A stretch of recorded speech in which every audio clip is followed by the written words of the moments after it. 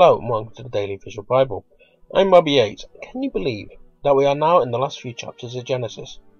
When I started the Daily Visual Bible, a couple of questions I was asked was how I would be able to produce a show every day and how far into the Bible would I record. The honest answer to the first was then and is today, only with a lot of prayer and reflection. The honest answer to the second at the time was that I would probably get halfway through Genesis.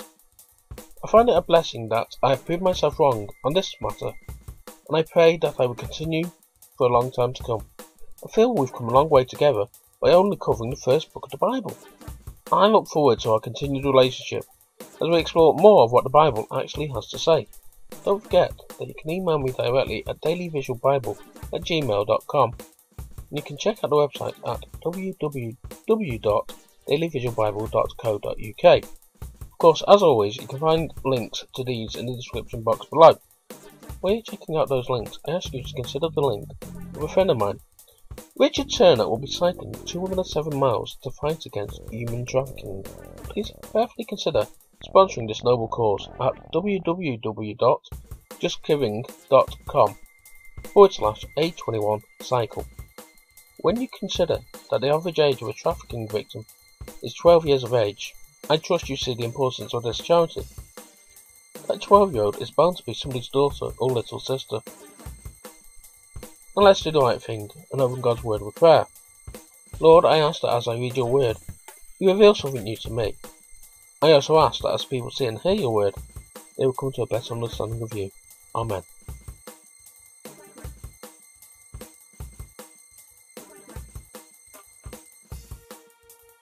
Genesis chapter 47. Then Joseph went in and told Pharaoh and said, My father and my brothers, with their flocks, their herds, and all that they own, have come out of the land of Canaan. And behold, they are in the land of Goshen. From among his brothers he took 5 men, and presented them to Pharaoh. Pharaoh said to his brothers, What is your occupation? They said to Pharaoh, Your servants are shepherds, both we and our fathers. We have come to live as foreigners in the land, for there is no pasture for your servants' flocks. For the famine is severe in the land of Canaan. Now therefore, please let your servants dwell in the land of Goshen. Pharaoh spoke to Joseph, saying, Your father and your brothers have come to you. The land of Egypt is before you. Make your fathers and your brothers dwell in the best of the land. Let them dwell in the land of Goshen. If you know any able men among them, then put them in charge of my livestock. Joseph brought in Israel, his father, and set him before Pharaoh. And Israel blessed Pharaoh. Pharaoh said to Israel, How long have you lived? Israel said to Pharaoh, My pilgrimage has been 130 years. My life has been short compared to my ancestors. Israel blessed Pharaoh and went out from his presence. Joseph placed his father and his brothers and gave them a possession in the land of Egypt, in the best of the land, in the land of Ramesses, as Pharaoh had commanded. Joseph fed his father, his brothers, and Pharaoh's entire household with bread according to their families. There was no bread in all the land, for the famine was very severe, so that the land of Egypt and the land of Canaan fainted by reason of the famine. Joseph gathered up all the money that was found in the land of Egypt and the land of Canaan, for the grain which they brought.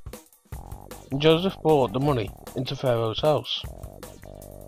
When the money was all spent in the land of Egypt and in the land of Canaan, all the Egyptians came to Joseph and said, Give us bread. Why should we die in your presence? Our money fails. Joseph said, Give me your livestock, and I will give you food for your livestock, if your money is gone.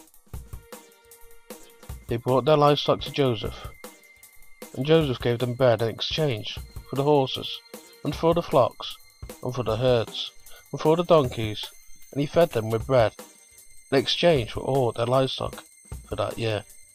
When that year was ended, they came to him the second year and said to him, We will not hide from my lord how our money is all spent, and the herds of livestock are my lord's. There is nothing left in the sight of my lord but our bodies and our lands.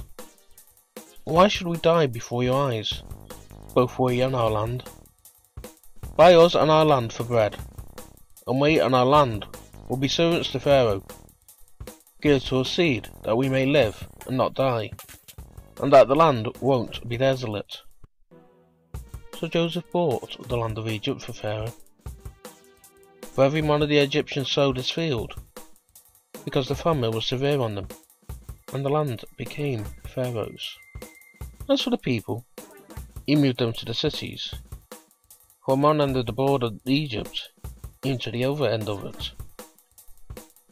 Only he didn't buy the land of the priests, for the priests had a portion from Pharaoh, and ate their portion which Pharaoh gave them.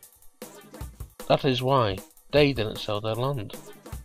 Then Joseph said to the people, Behold, I have bought you and your land today for Pharaoh. Behold, here is seed for you, and you shall sow the land. It will happen at the harvest that you shall give a fifth to Pharaoh.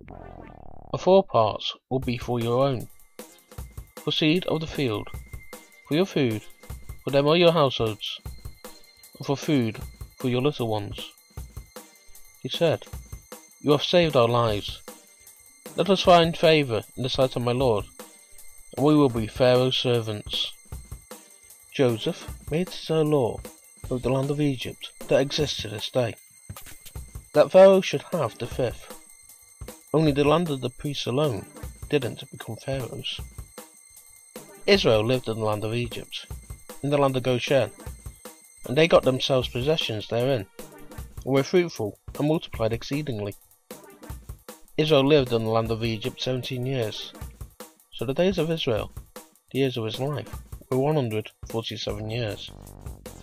The time came near that Israel must die. And he called his son Joseph and said to him, If now I have found favour in your sight, please put your hand under my thigh, and deal kindly and truly with me. Please, don't bury me in Egypt.